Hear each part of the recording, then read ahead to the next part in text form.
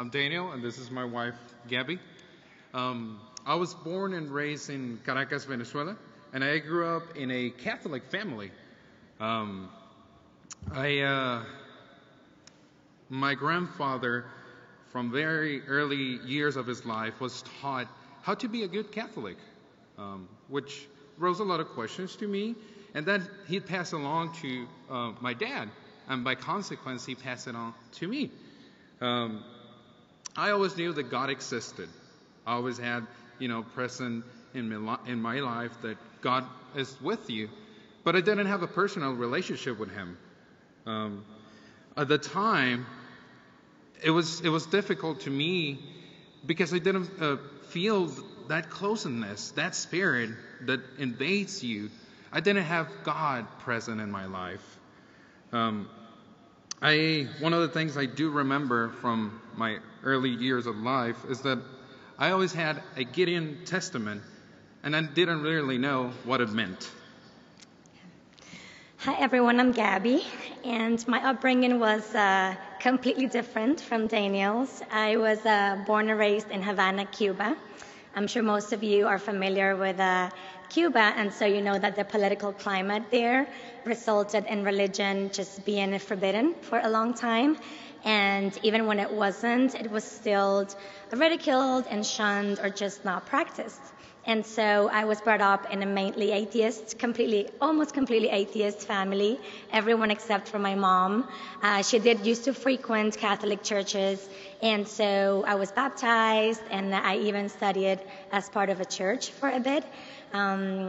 As an adult, I moved to the Cayman Islands. I found my way back to a Christian church this time, and I started volunteering with them again. I always felt that comfort going to church, but it was never about a relationship with God. I wasn't even sure if there was a God, if He existed, who He was, and it was really more about helping out and being part of the family and just a sense of being part of that community.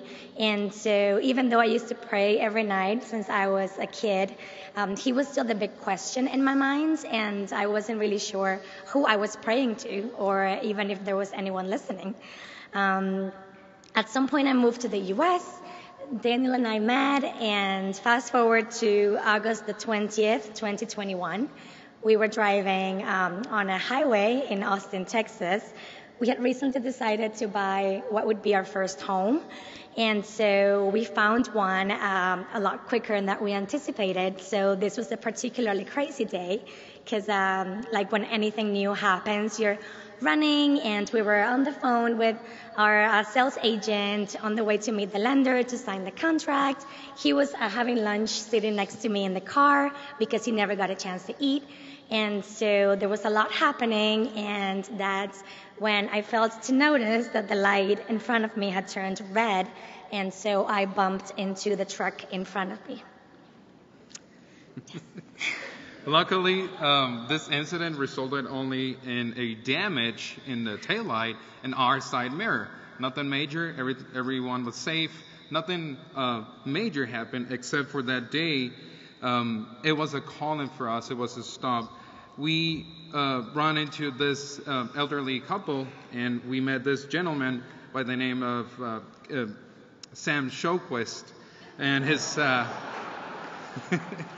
and his beautiful bride, Linda Shoquist. And that's how we first met. We went on the side of the road, we inspected damages, and we exchanged some information. So it took me a minute to get out of the car, I'll admit. I was really out of it and nervous. But I eventually got out, and so I walked over to Sam and Linda, and just apologizing over and over, as you can imagine, just being so sorry for what had happened. And Sam, of course, being the gentleman that he is, he just kept reassuring me and saying, it's okay, luckily no one was hurt. And so he asked Linda to pass him a couple of Gideon Testaments, and he just proceeded to share the gospel right there on the side of a road of a very busy highway in the middle of the afternoon. And then he proceeded to tell us about his church home, and he invited us to come with him. So Daniel was working that particular Sunday, so he wasn't able to join. But I did, and I sat with Sam and Linda and their family, and we just started attending church every Sunday after that, and that was just the beginning of our friendship. And I guess we just knew that we have been talking about finding a church for some time. We just never got around to doing that. But then I think both of us knew pretty much at the same time that there was a reason for that accident and that we just needed to find out more.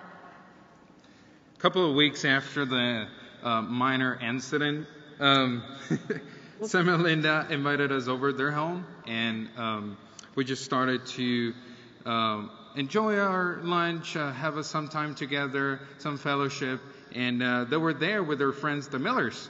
And we continued to share stories. They shared their personal testimonies, and we started talking about the gospel. And suddenly, Sam comes with two more testaments, and we were like, okay, definitely, okay. So he rose the question if we were ready to accept Christ, and immediately we responded yes. Yeah, so at first, I don't think either one of us really understood the meaning of the decision we had just made. But then over the weeks that followed, just God started speaking to us and he started showing us.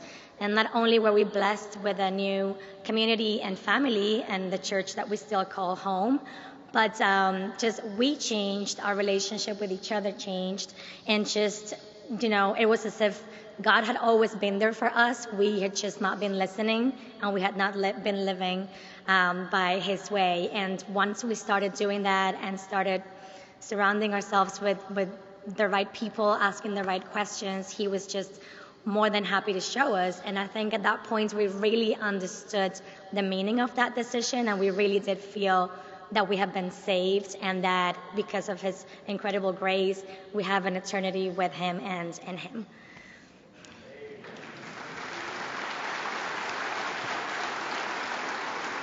So the life that we're living now, we have enough confidence to say that it's only possible in God and his glory.